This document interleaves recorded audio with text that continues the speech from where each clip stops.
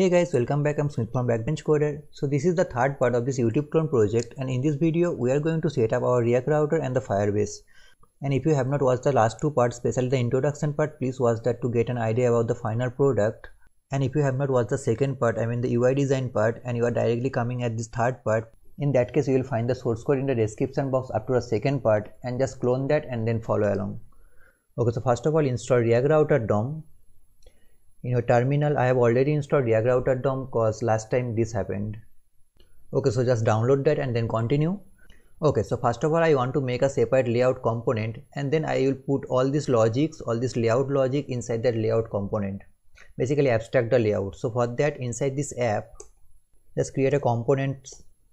So const layout, just make this a functional component and then return. And inside this just place all this layout logic, I mean all this layout component, cut this, paste this here, uncomment this, oops. Okay, cool. I need to also place the sidebar state and this handle sidebar function, so just cut this out, place this inside this layout. Okay, and now I'll remove this home screen and instead I'll destructure the children from the layout component. Oops, I mean whatever passed inside this layout, I'll just place this inside this container. Okay, so inside a curly brace, children, that's it. That's my layout component is ready. And now inside this app, let's set up the router. So for that we need to import some of the components from React router DOM. So just import browser router. First of all, just mention the package name, React router DOM. Okay, import the browser router as router, so just rename this, and then just import route, that will catch all my routes, and then switch. I'll be talking about this switch in a minute. Okay, and here just remove this login screen, and all my routes would be wrapped with this router. So just place router. Inside this router, let's catch the home route. So route, inside this route I need to pass a property, basically the route I want to catch, which is the path, and the path is my home, and the component I want to render is the home screen, right? And that home screen should be wrapped with the layout. So inside the layout component, inside the layout component just pass the home screen. So home screen is already imported, that's it, nice. And then the second route is my login screen, right? So again put another route, the path is the auth or something like that, login, whatever you want.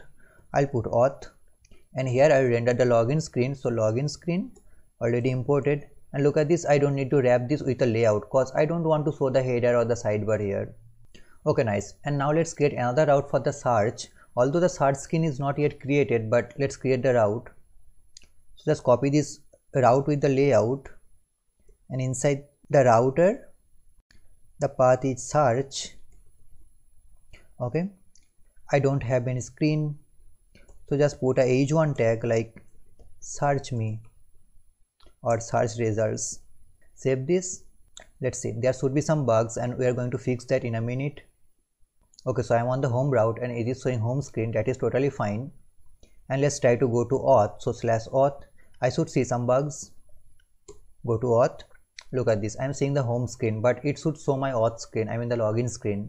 And now let's try to go to search, /search. Look at this, I'm not seeing that I am the search result, so this is the search result or something like that. So this is happening because React checks our route from top to bottom with a partial matching expression. And what I mean by partial matching expression, so basically when you are searching for this /auth, this slash, the first slash matches with this route path slash of the home screen. So that's why it renders the home screen with a partial match, and same things happen for the search. So when you are going to this /search, this slash does match with this home screen, so that's why it renders the home screen. And we can prevent this partial matching using another property which is exact. So by getting this exact property, React will disable the partial matching for this route. So now this route should be exactly matched with the path, and then only it will render the home screen. Look at this, I'm on the search route and this is the search results. And now let's go to the auth. So /auth, Look at this, I'm seeing the auth screen, I mean the login screen, and then go to slash, it should show my home screen. That is cool. And now the problem using React Router is it checks from top to bottom, but even when this path does match, it checks further. So now you can solve this, you can make this more efficient using the switch component. So just wrap these routes using the switch component, switch. So switch is just a normal switch case, but for the routes. So whenever a path does match, it does not check further. It breaks the routes checking and just rendered that route. So just import the switch. Yes, I have already imported. Yes. Okay, fine. And it will be same. Okay, now I will create a route to catch all the invalid routes. So if the user goes to an invalid route, like something like gypdies. Okay, so here I am not showing anything. So you have two options, either show a 404 page or redirect the user to a valid route if he goes to an invalid route. Okay, so in this case I am going to redirect the user to the home page. Okay, so let's do that. Inside this router, the last switch case should be our default case, right? So the concept is same as switch. So basically I want to create a route here, but without any path. So if any of this route does not match, it will fall into this route, and in this route I want to redirect the user. So just import redirect component. It should be auto imported from React Router DOM. Yes, look at this.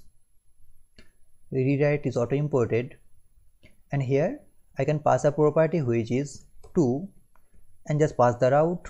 In this case I want to send my user to the home route. So just save this. Just go to the browser. It should automatically redirect. Yes, and again go to an invalid route, some gibberish. Look at this, I'm on the home page. Okay, so our React Router setup is complete, and in the next section we are going to set up the Firebase. Okay, so to create a Firebase project, just go to firebase.google.com and then click on this go to console. Now click on this add project to create a project. Give it a project name, YouTube clone 3 for me, and then here is the ID. So if you are going to host this project in Firebase, this will be your URL. So just use your customized URL, as we are going to host our website. Just give this YouTube. For me this is YouTube clone 3. Let's see. Now this is not available.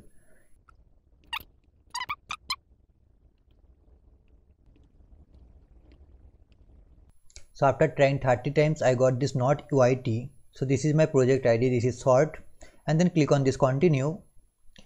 Just disable this Google Analytics, we don't want that. Click on this create project and let it create. Click on continue.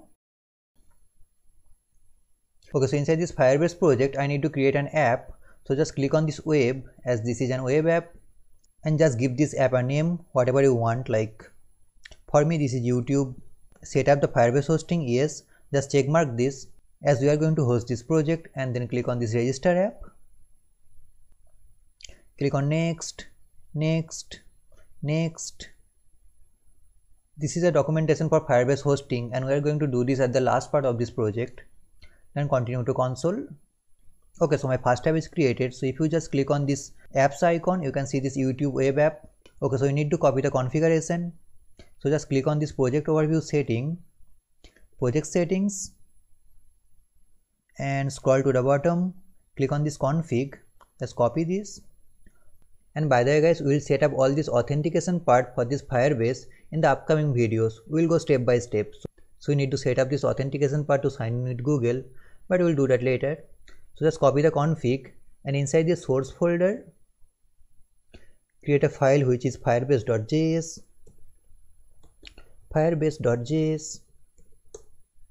and just paste this configuration object. And now to connect this React app with the Firebase, you need to install a package which is Firebase. So just install the package using npm install Firebase, and again I have already installed this because last time this happened. Okay, so just install the package and then follow along. First of all, import Firebase from Firebase app. So import Firebase from the app module. So import Firebase from Firebase app, and then using Firebase initialize app. So Firebase dot, the method is initialize app, and just pass the configuration. So Firebase config. That's it, my app is connected with the Firebase.